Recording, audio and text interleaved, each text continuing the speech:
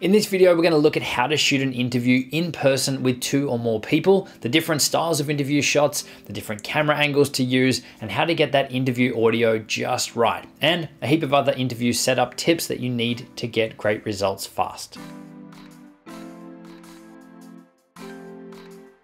Hey, it's Justin Brown here from Primal Video, where we help you amplify your business and brand with video. If you're new here, make sure you click that subscribe button, and all the links to everything we mentioned in the video are linked in the description box below. So let's jump into it. Interviews are an awesome way to create some incredibly powerful content. When they're done right, they can look so easy to pull off, but in reality, there's a lot of little things that can go wrong, and a lot of gotchas and simple mistakes that can leave you with a steaming pile of footage that you won't even realize until you get to your editing studio. If you've ever had it happen to you, then you'll totally understand where I'm coming from. But we're here to make sure that that doesn't happen again. So get that notepad out, because we're about to run through all the key things that you need to know to nail that next interview. And while you're watching, let us know in the comments, what's your #1 tip for the Primal Video community to get better results when shooting an interview in person? And check out everyone else's tips that they're sharing down there as well, because there's always a ton of sweet insights down there. And make sure you stick around, because I'm also going to share 4 tips to help you out while you're shooting your interviews. Okay, so we're talking about in-person interviews. Now, this is where everyone is in the same location. These aren't interviews done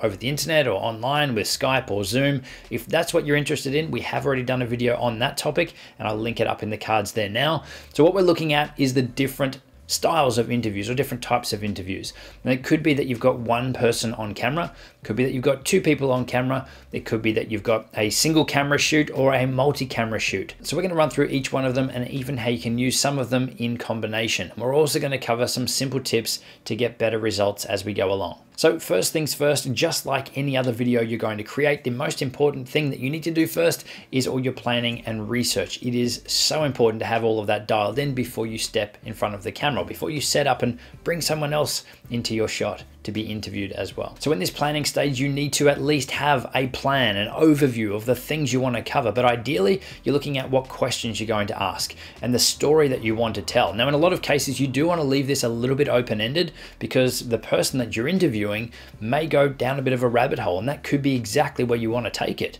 You may not have known that at the start, but you might like where it's going. You might want to explore that further. So you definitely want to have a plan in place with a lot of the questions that you definitely want to ask. But I would suggest that you leave a little bit of leeway or freeboard in there to let the interview take its own path to some degree. Now, you don't want to get way off topic, but you can actually uncover some really amazing things by just letting the interview take its own course a little bit. Now, you also want to make sure that you've got enough batteries to last the entire interview. Now, it sounds really obvious, but when we're shooting documentaries, each interview can sometimes go over the 3-hour mark. So you want to make sure that your cameras are powered by mains power wherever you can. Same with your lights. Wherever you can plug something in, plug it in, so you don't need to worry about batteries, but always have enough batteries to last that length of time as well. Now, the next part of the planning and logistics and everything you've got to do is to lock down your location.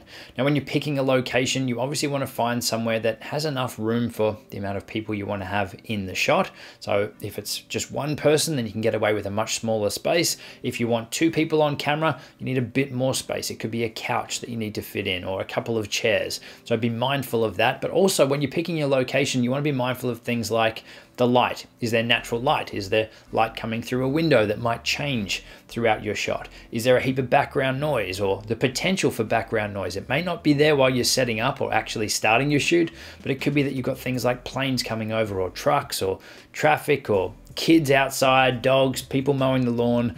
Who knows? We've come across pretty much everything imaginable while filming documentaries and things. So it's a good idea, if you can, scope out the area first and try to find somewhere with as little of those environmental variables or things that are beyond your control as possible, so they're not going to change and stop you in the middle of your interview. Now, when you're tying all this together and you're looking at the types of actual interviews and the framing of your shot, this is really going to come down to the outcome that you want to achieve with your interview. What do you want it to look like? Now, typically when you're setting up to interview someone like this, there's 3 main setup options that you've got that you need to decide from. The first one is 1 person on camera. So this is just the person that you're interviewing. They're the only person that's being filmed. Your next option is to have 2 people on camera. So the person that's asking the question, it could be yourself, and the person you're interviewing may be sitting on a couch or on separate chairs or something, but there's 2 people in that one shot. shot. And the third option is to have both people involved and both people filmed and recorded on camera, but they're not sitting next to each other. So they're two individual shots. And the two shots are then edited together in your editing to pull it together as one interview. And it will cut back and forth between one person and the other person. No matter which one of these you choose, the setup is obviously going to be a little bit different for each one, and your gear requirement is going to be a bit different. Obviously, the amount of lights and the amount of cameras that you're going to need are going to change based on which one of these methods you actually choose. Now, an easy way to improve the quality of your interviews is to use multiple cameras or multiple camera angles. So how you could bring this into play is you set up one primary camera, which is maybe a wider shot, and then use your second camera on a slightly different angle, which is zoomed in more on the person's face, giving you a tighter shot. So that way, when you're editing, you can actually cut and change between the two angles, but this will also give you the ability to cut the interview down without the viewer noticing. So you can actually do things like cut the person's sentences in half, take a little bit from here, a little bit from over here, piece them together, and all you need to do at that point is switch the camera angle, and it will look like it was a seamless take, or that the person said it flawlessly. Now, if you want to achieve something really similar, but you've only got the one camera, then you can set up a wide shot and then zoom in to your footage afterwards in your editing. But this is really only going to work if you're, say, shooting in 4K or really high quality, and then you're going to output your video at a lower quality 1080p. This will give you the ability to zoom in to your footage without any quality loss, essentially giving you two camera angles from the one camera. Again, you're going to need a 4K camera and be outputting 1080 as your finished product. Now, we do use this depending on the client shoots, especially if it is something that is a really quick interview or something where there's not a lot of room, or it's just not feasible to have multiple cameras there. We'll shoot in one 4K camera and we'll output the end product at 1080, but it essentially gives us two camera angles, a wide and a tight. Now, really the only other thing you need to decide on is, are you looking at the camera, like down the camera lens, or are you looking off camera? So for most interviews, and especially on the documentary side of things, the person being interviewed will never normally look directly down the camera lens. They'll actually look and talk to the person that's interviewing them, which is generally sitting right next to the camera. So the end result is that the person being interviewed is looking slightly off camera. So if there was someone here interviewing me now, then I would be responding to them on either this side or this side. The only time that you actually want to have someone presenting and looking at the camera is when they're talking to the viewer watching or the person watching. Like, I'm communicating directly to you guys, I'm looking at the camera lens. I'm not being interviewed by someone, I'm not having a conversation with anyone except for you guys. So I'm having a conversation with you, so I'm looking and talking to you. If you're interviewing someone and you're having a conversation with them, then they need to be looking at you, which you should be slightly off camera. Now, this does change a little bit if you're both in the one shot. So say you're interviewing someone, you're both sitting on a couch. Obviously the two of you want to communicate and talk between each other, but you'll probably also want to bring the viewers in and get them involved in that conversation as well. So if you're the one that's running the interview, and you're sitting on a couch and you've got someone next to you and you're interviewing them, then you might do all your introductions and introduce the person that you're interviewing to your viewers by looking at the camera, but then the actual interview itself will take place on the couch. So it will really come down to the outcome and what you're looking to achieve. But as a general rule, if you want to involve the audience in your videos and you want to talk directly to them, then that's when you're looking at the camera. If the focus is on the interview itself and the viewers are just coming along for a ride, like a behind the scenes on an interview that's going on, then there is no talking to camera at all. The communication is just between the person asking the questions and the person answering the questions. And when you're setting up your tripods and getting your cameras to the right height, you want to make sure that your cameras are set just below eye level for whoever you're going to be interviewing. So if they're sitting down, then the cameras are going to be pretty low down to be just below eye level. And a really important tip too, if you're going to be interviewing the person and you are not on camera, so you're sitting next to the camera, you want to make sure that your eyes as the interviewer that's not on camera are at the same height as the camera lens.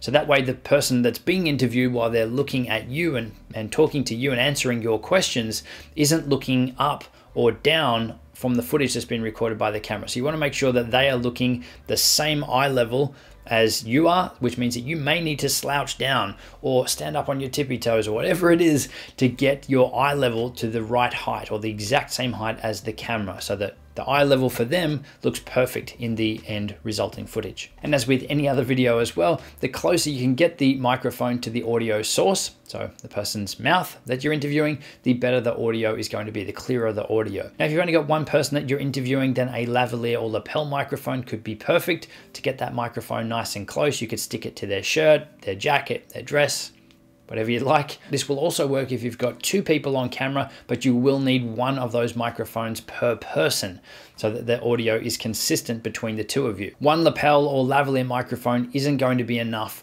to pick up good audio for both of you. Now, your other options for microphones is a shotgun or boom microphone. Now, this is ideal if you've got more than one person that's going to be speaking, or you don't want to use lavalier or lapel microphones. Again, you want to try and get the microphone as close as possible to the people in your shot, but ideally, you're not seeing that microphone in your shot. Now, the great thing about a boom or a shotgun microphone is that it will pick up audio in the direction that the microphone is facing at a consistent level. So if you've got two people sitting on a couch, then one boom microphone or one shotgun microphone would be great to pick up the same level audio from both people. So the audio from one person isn't going to be louder than the other person. The audio is going to be consistent throughout that recording. Now, if you're interested in the different types of microphones and which ones that we recommend, then check out the video linked up in the cards now. So overall, the most important part is to focus on the outcome. What do you want to achieve? So make sure you outline everything that you want to cover, but have some freeboard in there. Look at the type of shot you want to capture, whether it is one person, two person, or more people on camera.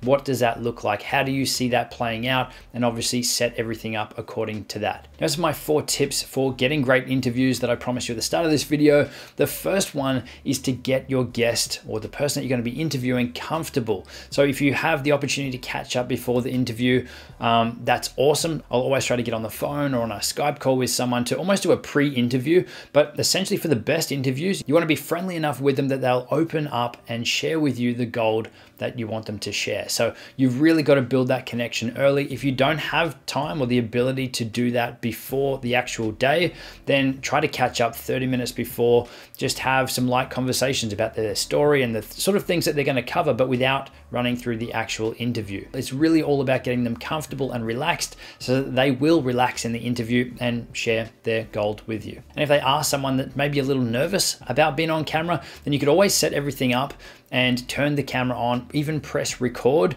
let them know that you're not going to use this first part, and just start having a chat or a conversation there. That way they'll get used to the setup, used to the lights, used to having the microphones and all of this gear in front of them while the interview isn't actually started yet. So by the time that it is, they're already comfortable and relaxed and ready to go. Now, before you actually start the interview, what I would suggest is that you give them a rundown or an overview of how everything is going to play out. So a bit of a briefing before. So let them know things like if the video is going to be edited, that they have the ability to retract anything that they've said, or to not worry about making mistakes because all of those can be cut out. So all of these things you can help to make them relax. But also if you do have that ability later and you are going to be editing your videos down, probably recommend, then let them know, give them some peace of mind. So let them know how it's going to run down, let them know how long you think it should go for, the types of things you want to cover.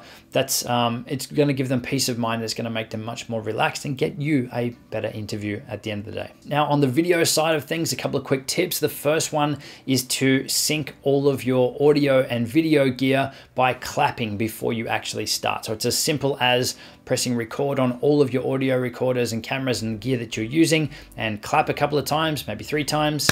And that'll make it so much easier to synchronize everything up in your editing software later. Now, we do have a video covering that process. I'll once again link it up in the cards. And the fourth tip that I've got for you, again on the camera filming tech side of things, is to use backup audio. Have a backup audio source wherever possible. And it could be that you've got a secondary microphone that ideally you're never going to use this thing. This is your fail safe in case something happens, that you've still got good audio then. So it could be that you're running a second boom microphone, or if you're running wired lapel microphones, that you're running a boom microphone just as a backup, just in case. So for any documentaries and things that we're filming, I'll typically use wired lapel or lavalier microphones, so there's no chance of anything going wrong with that. There's no interference, there's no batteries going flat. So again, all to reduce the risk of something happening, but as a backup, just in case something happened with the wired lapel or lavalier microphones, I'll always have a shotgun microphone that's positioned out of shot, but is good enough audio that we could use it if we had to, so that we don't have to go and reshoot the entire interview, but it's purely there as a backup with really no intention of using it unless it's really, really needed. All right, so now it's your turn to go and put all of these things into play when you are recording your next interview. And I'll see you soon.